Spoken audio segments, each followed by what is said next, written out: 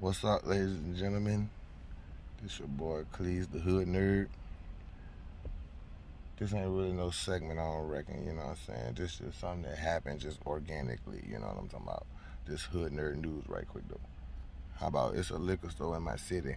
I'm from Richmond, Virginia, you know what I'm talking about? Money City, rich money city. But anyway, I'm from Richmond, Virginia, and we got us a liquor store downtown, West Broad Street, right across the street from Channel 6, from CBS, you know what I'm talking about, CBS News, but it's right across the street from that jump. And goddamn, one of the night managers, you know what I'm saying, is, you know what I'm saying, I guess, let me see, the political correct way to say it is a homosexual, is that right? Is that, see, I don't know, they change it up so much, man. But he, you know what I'm saying, he's a man that has intimacy with other men or whatever, you know what I'm saying? That's his choice, you know what I'm saying? When he fuck, I don't nut, so it don't make me no difference what he do with himself, to be honest. But anyhow, the reason why I say that, because these two old head dudes went in there for to steal some liquor. He caught them slipping, like, could y'all not do that? They strong on bruh, like, take bruh down like Chris Brown, you know what I'm talking about? And kite out or whatever, you know what I'm saying?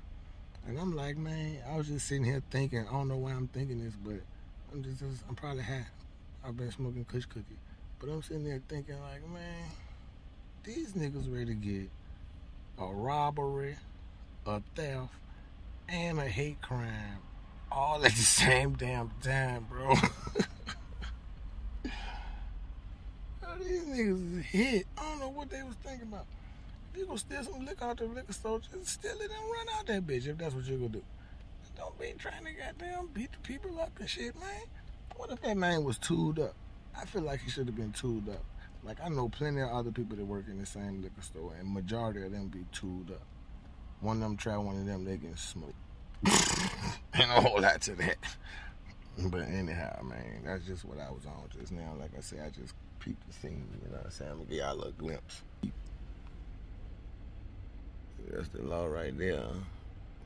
Then this is the detective car right there. You know what I'm talking about? Yeah. They done beat the man up. Just to steal some goddamn liquor. Probably could have spent like $20.